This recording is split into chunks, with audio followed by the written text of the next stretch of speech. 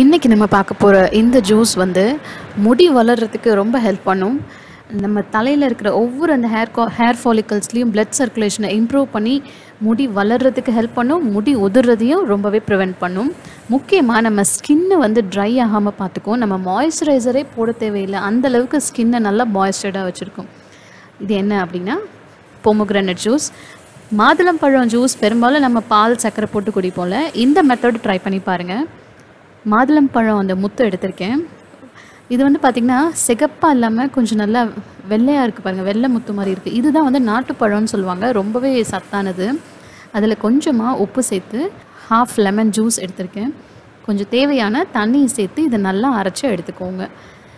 இதை சர்வ் பண்ணும்போது அதில் இன்னும் கொஞ்சம் மாதுளம்பழம் முத்து ஆட் பண்ணி கொஞ்சம் சியா சீட்ஸ் மேலே, அது வந்து ஆப்ஷனல் தான், அதையும் மேலே போட்டு இதை நான் குடிக்க போகிறேன்.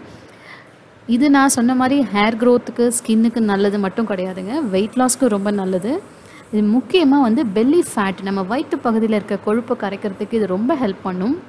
காலையில் காஃபி டீக்கு பதிலாக இந்த ஜூஸ் குடிச்சு பாருங்கள். உங்கள் ஸ்கின் ஹேரில் மட்டும் இல்லை, உங்கள் வெயிட் லாஸ்லேயும் நல்ல ஒரு சேஞ்சஸ் தெரியும்.